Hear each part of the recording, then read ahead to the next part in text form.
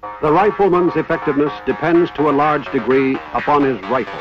It must be as lightweight and rugged as possible.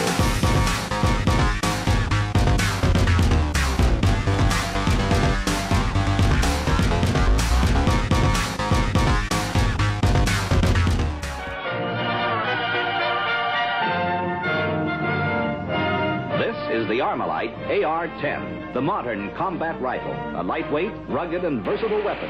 Today, we're going to be taking a closer look at the heart of the AR-15, its receivers, and the materials used to make them. Most AR-15 receivers are made of either 6061 or 7075 aluminum. 6061 aluminum was developed in 1935 and primarily served the emerging aviation industry. Behind the introduction of the AR-10 lies the technological and manufacturing resources of the Fairchild Engine and Airplane Corporation. Eugene Stoner developed his first rifle, the AR-10, on the back of the 6061 aluminum alloy. The aluminum alloy rifle was not only lighter than its steel counterpart, but nearly as rugged in that particular application. Aluminum suffered little ill effects from damp or humid environments, unlike steel, which must be first finished and then kept oiled. When the M16 was chosen as America's fighting rifle, it was constructed of 6061 aluminum. The aluminum alloy was good, but did suffer some ill effects in the humid jungles of Vietnam. Eugene Stoner requested that instead the rifle be constructed of the stronger 7075 aluminum. The 7075 alloy was developed secretly by Japanese metrologists in 1943. The 7075 alloy proved to be lighter and stronger than 6061. 7075 has a tensile strength of around 83,000 psi, while 6061 only has a tensile strength of around 45,000 psi. 6061 does have an edge on 7075 though. The 6061 alloy is much easier to weld. 6061 is also cheaper than its 7075 aluminum counterpart. AR-15s made of 6061 were more common 15 or so years ago than they are today.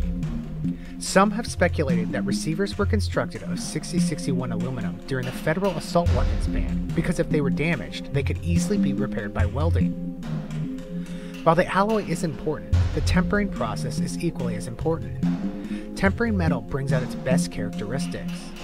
Tempering usually involves heating, cooling, and quenching of the metal to achieve a balance of hardness to flexibility.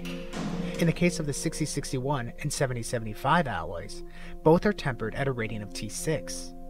This process takes in excess of 24 hours and involves several cycles of heating, quenching, and aging of the metal, which brings the aluminum and alloying elements together, producing the strongest possible version of that alloy.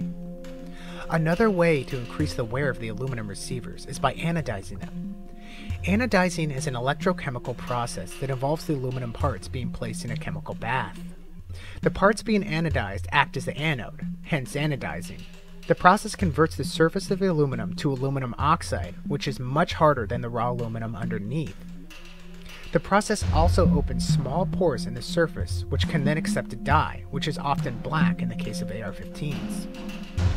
Most industry experts agree that given the choice, 7075 lends itself better than 6061 when building AR-15 receivers. Now, that's not to say that 6061 doesn't have a place in the firearms industry, but it seems more and more that it's not with the AR-15.